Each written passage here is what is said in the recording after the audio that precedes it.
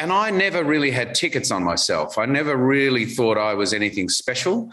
I have a sister with an intellectual disability, so I'm very aware growing up that the world is unfair.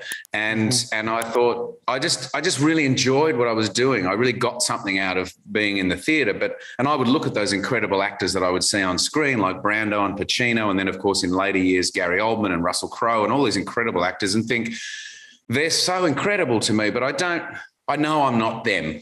And any job that I get is a bonus. Any work that I get is just, I'm really grateful for. I have an enormous amount of gratitude.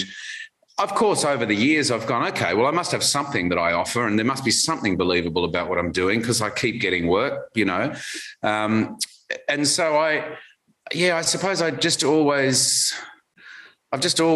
been really grateful for the shifts and changes